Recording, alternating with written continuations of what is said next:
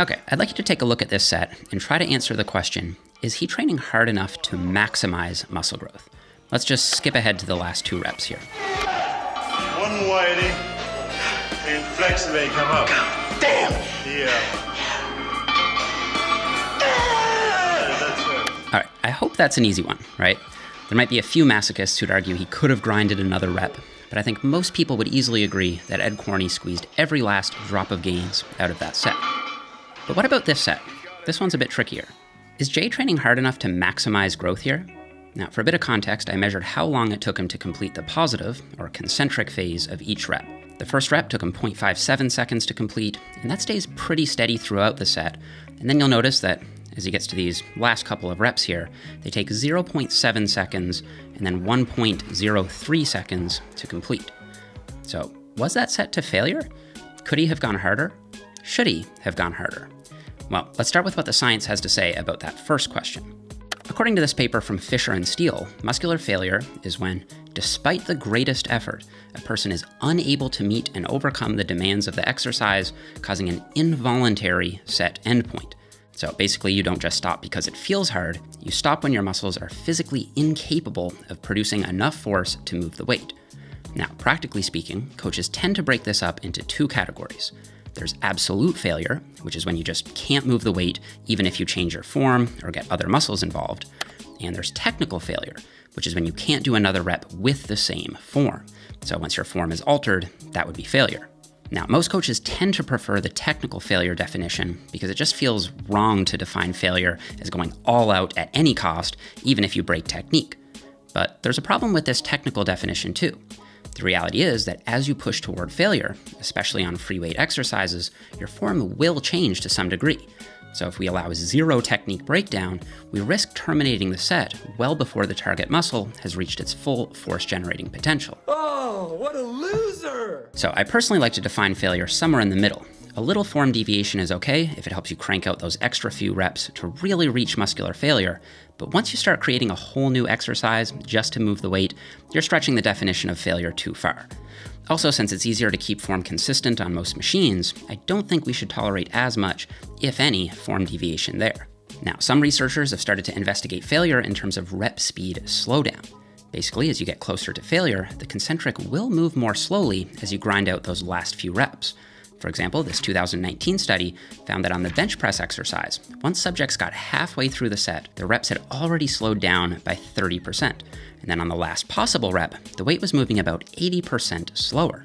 Now, it's important to note that how much rep slowdown you see as you approach failure is highly individual and will be different for different exercises.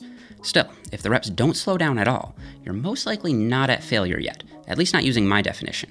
And if the reps have started to slow noticeably, you could be getting at least somewhat close. So, coming back to Jay. No, I definitely don't think this set was to failure. I think he could have done at least 2 or 3 more reps with still good enough form. So yeah, he definitely could have gone harder, but does that mean he should have gone harder?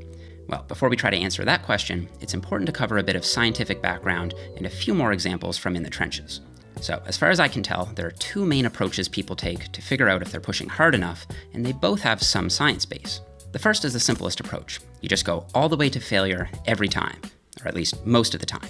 This way, you simply don't need to worry about accidentally undershooting your effort. Now, a lot of people in our science-based niche are quick to call this overzealous meathead training, but I think it's actually fairly reasonable in some contexts, and it does have some science base. I mean, you can find peer-reviewed literature suggesting that people should train to the highest intensity of effort, thus recruiting as many motor units and muscle fibers as possible. However, this recommendation is always couched within a low-volume, single set-to-failure paradigm. So I think this every set-to-failure approach is a viable option for people who are very limited on time and want to get in an efficient training stimulus for the lowest possible time investment. However, I'm confident this style of training isn't optimal, especially over the long term, and that's because you're forced to keep weekly volume, or the number of sets you do, very low when taking a lot of sets to failure. And we also know from a pretty large body of science that on average, more volume leads to more muscle growth, at least up to a point. This is a figure from a meta-analysis led by James Krieger, where you can see that of the 15 studies included, 11 are to the right of the center line, meaning those studies favored higher volumes. If there was truly no impact of volume on muscle growth, you'd expect to see more studies like this one to the left, and there'd be a much more random distribution around the center. But that's not the case. the overall average effect clearly favors higher volume. Now, to make this more tangible, when you break it down in terms of the number of sets per muscle per week, it's clear that doing at least 10 sets per muscle per week is better than doing 5 to 9 sets or doing less than 5 sets. Now, I can already hear a bodybuilder somewhere saying, "But Jeff, the muscle only knows failure." But we know this isn't true. A brand new systematic review and meta-analysis from Gergich and colleagues, which pooled the results of 15 studies and about 400 participants, found that similar increases in muscle size can be attained regardless of whether or not training is carried out to muscle failure. We also know from other research that those final 2 reps before failure are disproportionately more fatiguing, which is not good from a recovery standpoint. Now, obviously, this does depend on the exercise. Failure on a set of lateral raises isn't nearly as fatiguing as failure on a set of deadlifts. But on a per set basis, going all the way to failure is clearly harder to recover from. So if we can get the same hypertrophic stimulus with less recovery demand and can do more weekly volume by not going to failure, the solution is simple. We need to find a way of quantifying how hard we're training without needing to take every set to failure. And that brings me to the second, and in my opinion, more optimal approach to this question, which is getting really good at using RPE and RIR. Now, before I show you some real-life examples, give me 30 seconds on the beach to explain these concepts for those who don't know. So RPE stands for rating of perceived exertion, and it just ranks how hard your set was on a scale of 1 to 10. RIR stands for reps in reserve, so it's how many reps you left in the tank. So if you hit an RPE of 10, that means you reached failure and you had 0 reps in reserve. If you hit an RPE of 9, that means you had 1 rep left in reserve. That would be the same as saying 1 RIR. If you hit an RPE of 8, that means you had 2 reps left in reserve, and so on. Now, it's still being hotly debated just how many reps you can leave in the tank and still maximize hypertrophy. And in my opinion, this is the million-dollar question right now. For example, on the low end, some experts like Dr. Mike Zourdos seem to be comfortable setting the threshold pretty low, at least in certain contexts, having said that you can grow just fine, maybe 5 to 7 reps from failure, so that'd be a true RPE of 3 to 5. Dr. Eric Helms has recommended 0 to 5 reps in reserve, so an RPE of 5 to 10 is a good range for hypertrophy, while others like Dr. Brad Schoenfeld seem to set the bar a bit higher, having recently made recommendations in the 1 to 3 reps in reserve range, so an RPE of 7 to 9, and maybe take the last set or 2 to failure on certain exercises, just to be safe. I think that these can all make sense depending on the context. For example, if you're training with sufficiently heavy weight, I think you can get a solid hypertrophic stimulus by leaving 4 or 5 reps in the tank. That's because you should activate most motor units from the first rep of the set, especially if you're a more advanced trainee. However, if you're doing lighter weight, say something over 12 to 15 reps, you really shouldn't be leaving more than 1 to 2 reps in the tank tops. But there's an obvious issue here. This RPE or RIR method is highly subjective, and if you suck at guessing how many reps you have left in the tank, you do risk falling below that bottom end threshold. This is why in another video I touched on the importance of doing anchoring sets. If you haven't done this lately, or ever, actually do it the next time you train. Pick an exercise that you can fail safely on and go all out with good form. Call out when you think you've got 2 reps left in the tank. That's RPE 8. And then keep pushing to see what it feels like to truly go to an RPE of 10 and to find out how close you are with your called rating. Another way to get better at this is using rep speed, which is gaining a lot of momentum in the research lately. One group of researchers even developed a set of equations that can predict how many reps you have left in reserve using velocity loss within a set.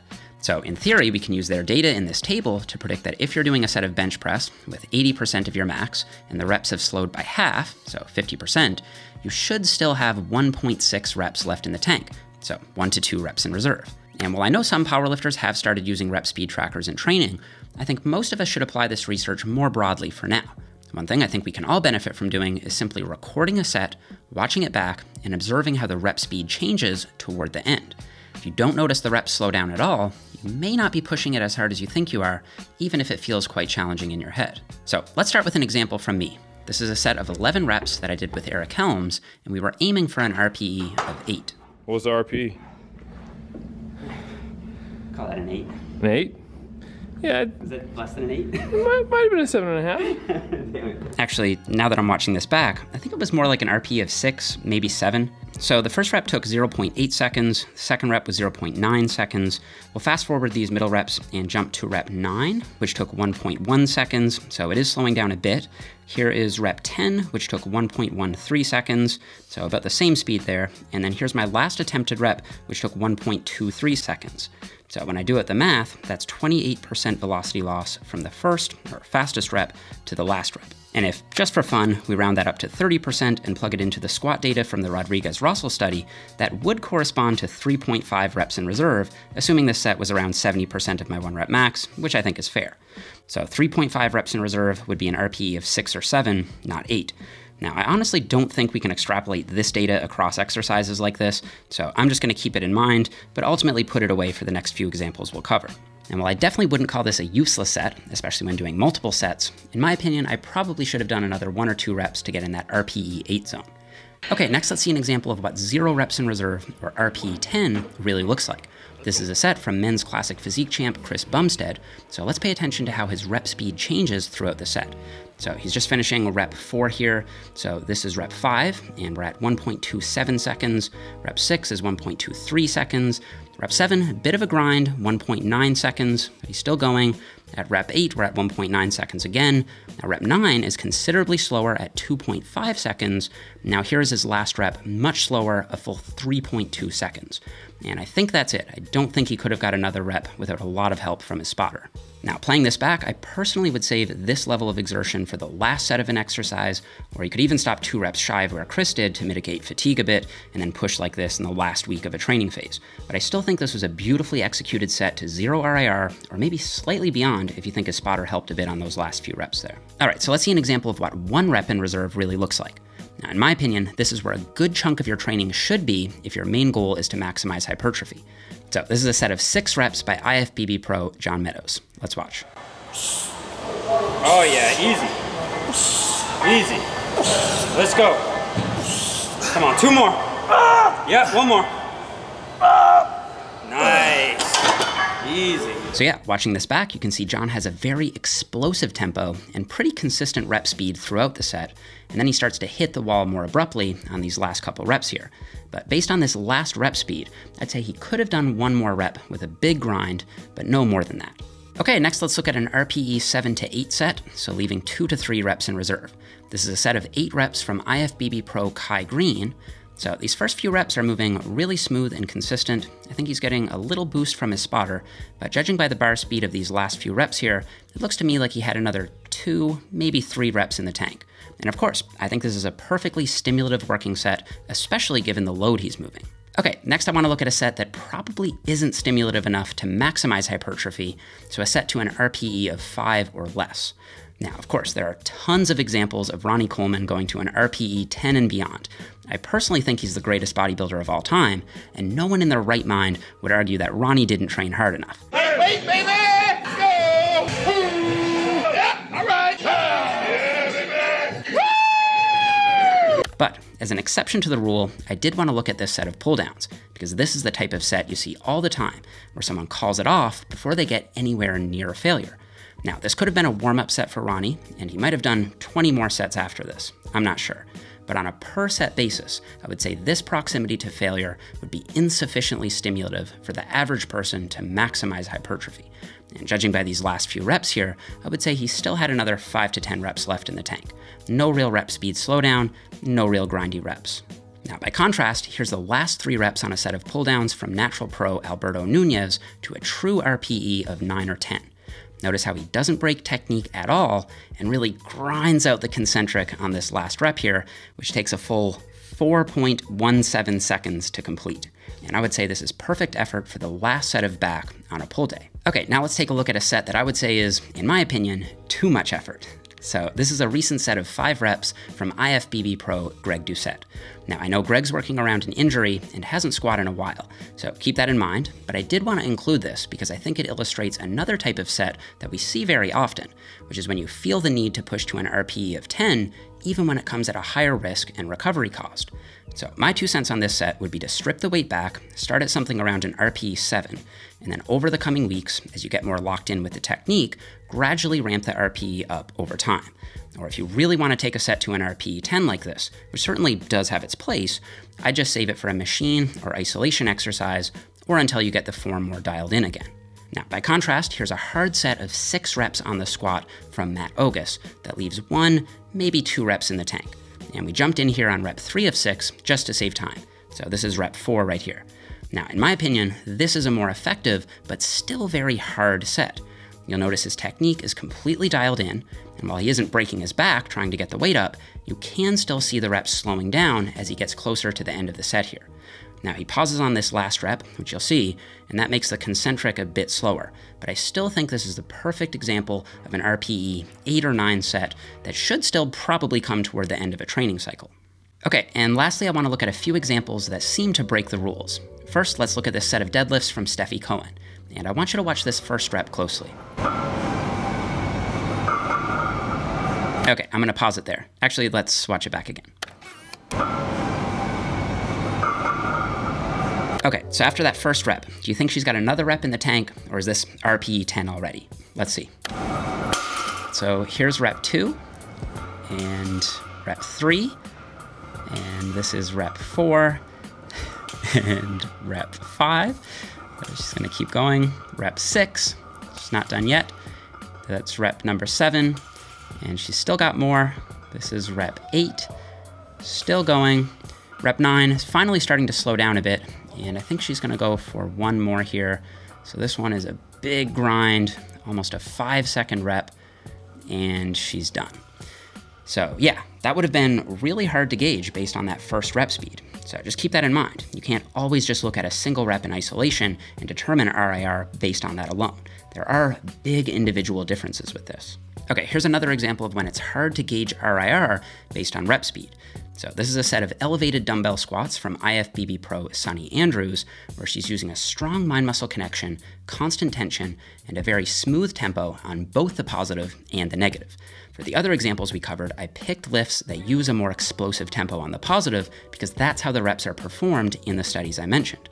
But if you're purposefully modifying the concentric tempo and really emphasizing the mind-muscle connection, it does make it a lot harder to judge reps in reserve using rep speed. So with all this information in mind, let's come back to this set from Jay at the beginning. Was this set hard enough to maximize muscle growth? I think yes. Even though he may not have seen as much rep speed slowdown as some of the other examples, after watching hours of his training footage, I've noticed that despite his more explosive tempo, Jay seems to also use a very strong mind-muscle connection and a more consistent cadence on his reps, which means I suspect he's one of those lifters that makes the weight look really easy, and then when they hit the wall, it happens more abruptly. So yeah, I think this set would be maximally stimulative for hypertrophy, even for the average person lifting much lighter absolute loads. But since this is an evolving area of research and discussion, I want to also leave the question open and pass it off to you guys. How many reps do you think he had in the tank? And was he close enough to failure? As always, I hope you guys found the video helpful, and I'll see you guys all here in the next one.